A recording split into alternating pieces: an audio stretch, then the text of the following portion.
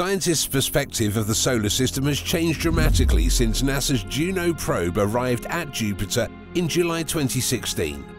The $1 billion project captured incredible photographs of the gas giant, hundreds of millions of miles away from Earth. More crucially, the tennis court-sized spacecraft has used a suite of high-tech instruments to study some of the planet's deepest, darkest secrets. So what did the Juno spacecraft find on Jupiter? What other spacecraft sent us back unexpected findings from the gas giant? And why has the latest discovery left scientists completely baffled? Well, let's find out. Jupiter is sometimes referred to as the king of planets because of its size and prominence in our solar system.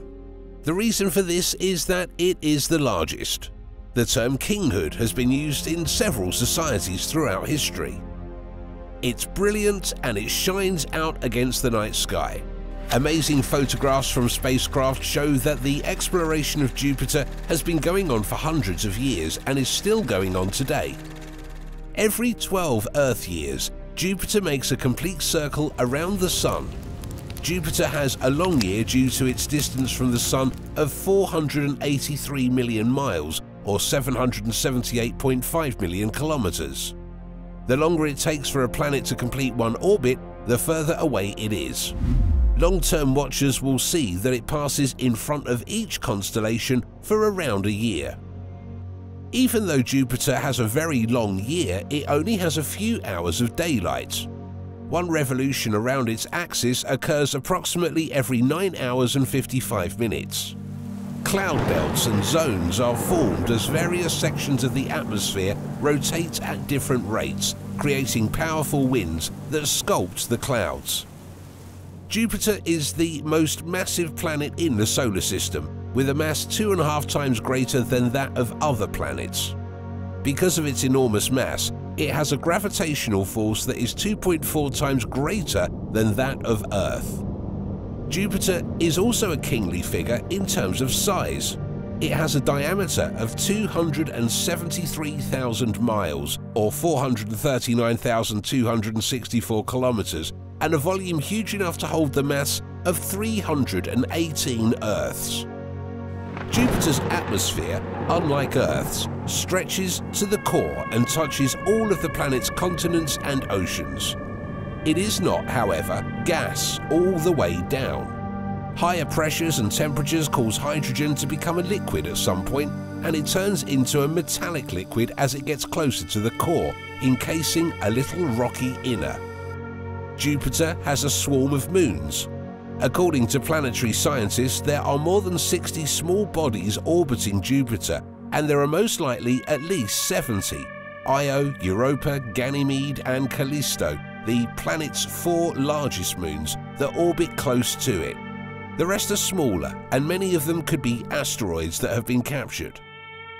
When we first learn about the solar system as youngsters, we are taught that the planets all orbit the Sun in their separate orbits. If you were one of the many individuals who were astonished and even upset to find that Pluto isn't a planet, you might want to brace yourself for yet another surprising cosmic discovery. Jupiter does not actually revolve around the Sun, but it still does have an orbit. None of the planets revolve around the Sun in a perfectly round path. In actuality, the Sun and other planets orbit a common gravitational core. Because the Sun is so much larger than Earth, our center of gravity is near to the center of the Sun, giving the impression that we are traveling in a circle around it. This is also true of every other planet, with the exception of Jupiter, the gas giant. Now, if Jupiter isn't orbiting the Sun like the rest of the solar system's planets, what exactly is it doing? Jupiter's size causes the Sun's center of gravity to be pulled away from the Sun's center to around 30,000 miles above the surface. That means that the Sun and Jupiter are both orbiting the exact location in space.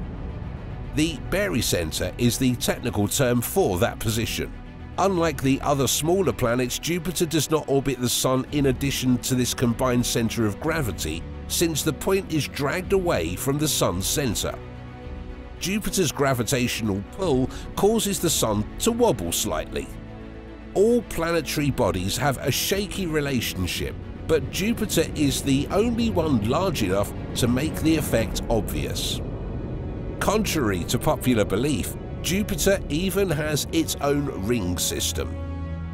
If you have everyone draw the planets, you'll probably end up with some big ones, some small ones, and just one with rings, which would be Saturn. But that is incorrect. Jupiter, Neptune, and Uranus all have rings, although they aren't as apparent as Saturn's. The discovery of a thin dust ring encircling Jupiter is one of the most significant achievements of the Jupiter exploration era. Voyager 1 captured a photo of it in 1979, but the Jupiter ring is not really a visible ring set. According to planetary experts, the majority of the system's dust comes from a few minor moons. Astronomers have been captivated by Jupiter for a long time. Galileo used his telescope to study the globe after he developed it. He was taken aback by what he saw.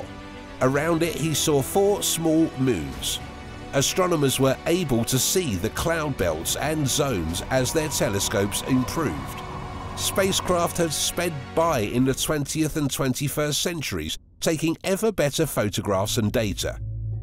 The Pioneer and Voyager spacecraft were the first to conduct up-close investigations, and the Galileo spacecraft completed the series by circling the planet and doing in-depth observations. Also, the Cassini probe to Saturn and the New Horizons spacecraft passed by and collected data. The extraordinary Juno mission, which has obtained exceptionally high-resolution photographs of the gorgeous clouds, was the most recent mission expressly aimed at studying the planet. Jupiter's poles have never been photographed from above or below before Juno arrived in July 2016. The probe sailed across Jupiter's poles and returned data that left scientists in awe for the first time. Although observatories such as NASA's Hubble Space Telescope had detected auroras at Jupiter's poles, no one had previously viewed the enigmatic regions in detail shown by Juno. We've never seen or imagined anything like that. There are a lot of storms up there, and the sky is bluer than anywhere else on Earth. Latitudinal bands, zones, and belts are nowhere to be found. In fact, it's hard to tell if this is even Jupiter in the shot. In addition, the planet's weather is significantly more complex than previously assumed.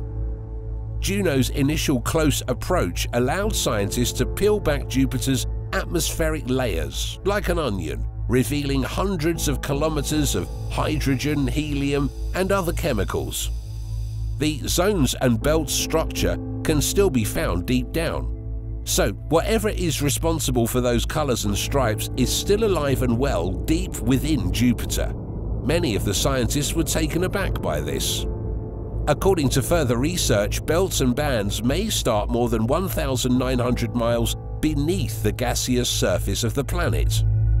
In addition, NASA provided stunning photographs of symmetrical storm clusters.